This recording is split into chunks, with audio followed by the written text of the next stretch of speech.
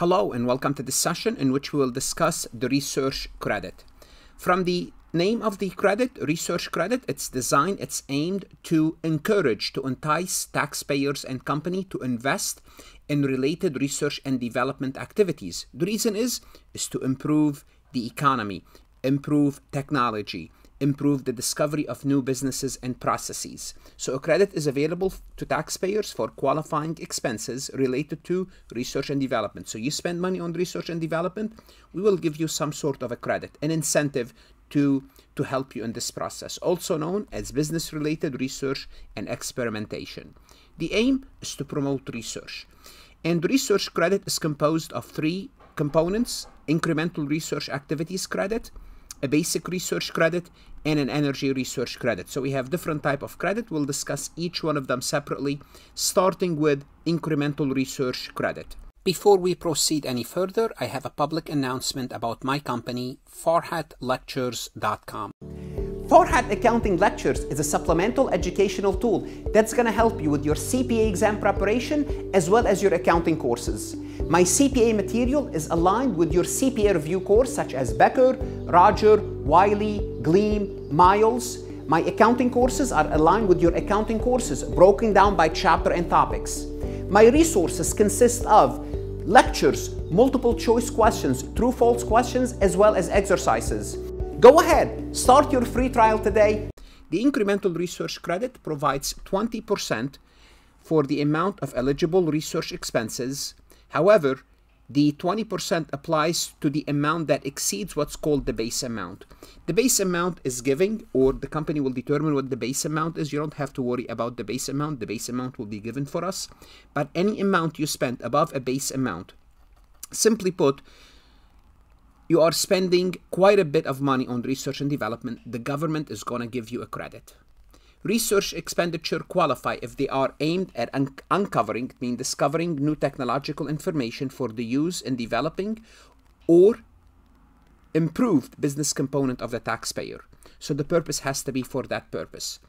If the research is performed in-house, in other words, you are using your employees, you are using your equipment, well, all expenses are eligible as long as they are qualified research expenses. If you are outsourcing this process, outsourcing means you are paying an outside party, consultant, and that's very common in the research industry. For example, my wife works at J&J, and they do use outside resources to conduct their research, some of the research. If that's the case, only 65% of the amount paid is eligible for the credit.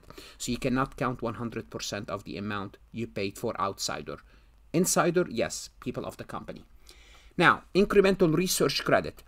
You have to be aware that this credit cannot be claimed for certain activities. What are they?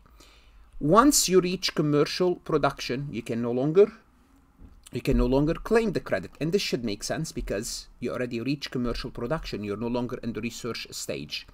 Any surveys and studies, such as market research, testing, routine data collection, that doesn't qualify. Research that's conducted outside the U.S., Puerto Rico, and U.S. territories, that's not considered for the incremental research. And research in social sciences, arts, or humanities is not. Let's take a look at a quick example just to see how they do the computation. John incur eligible research expenses of $200,000. That's how much John spent. The base amount we're going to assume is $100,000.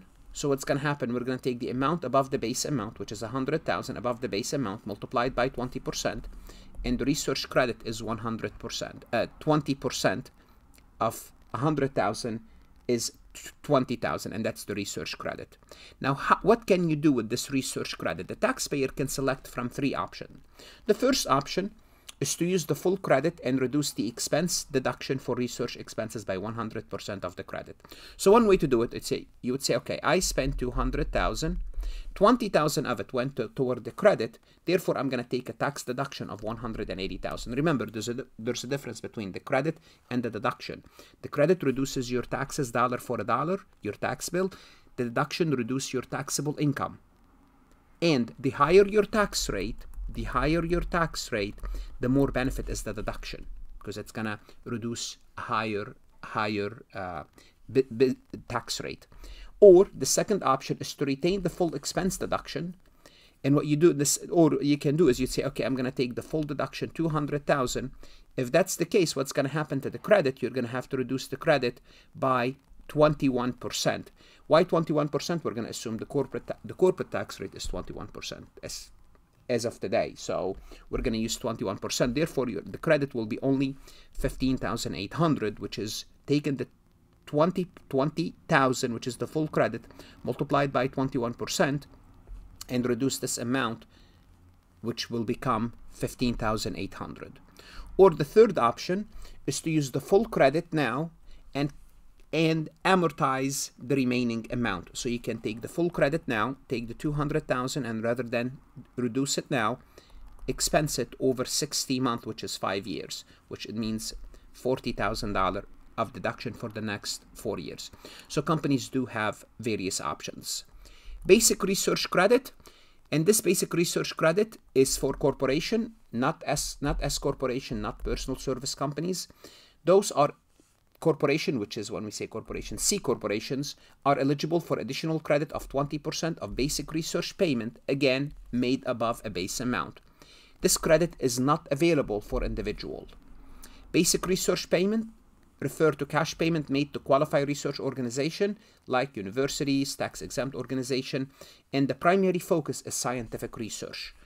Basic research is an original inquiry aiming at advancing scientific knowledge without any specific commercial objective. This is how we design basic research. You're not looking to commercialize this thing. You are looking to maybe discover some new technology. Basic research, again, in social sciences, arts, humanities, as well as basic research conducted outside the US are not eligible for this basic research. Again, remember, what's the purpose of these credits? The purpose of these credits is for the government, for the Congress to entice certain activities. So this is in line with the Congress' aim of using the credit to promote domestic high-tech research. The basic research calculation is based on expenditure exceeding, again, a base amount. Basic research expense do not exceed the base amount may still qualify for the incremental research activity credit. So if it doesn't qualify for this, you might be able to use it for the incremental. Blue Corporation pays $100,000 to research organization for basic research. Blue's base amount for the basic research is 90, so which is the amount above is 30,000 multiplied by 20%, we'll get a 6,000. The $90,000 base for the basic research can also be considered expenses for the purpose of the incremental research activities. So maybe you can use that 90,000 to get the incremental research activities. The last research is the energy research, and the energy research is what? Is to entice individuals, is to entice companies, is to entice consumer to find alternative energy resources rather than relying on fossil fuel. And a good example will be Tesla, the company Tesla, the electric car. The energy research credit was created to encourage more energy research. Taxpayer can receive a credit of 20% of the expenses paid or incurred for energy research through an energy consortium. So basically those are the three research. What should you do now? Go to Farhat Lectures, whether you are an accounting student, CPA candidate, enrolled agent, look at additional resources for various credits that's going to help you understand this topic better. Study hard, good luck, and of course, stay safe.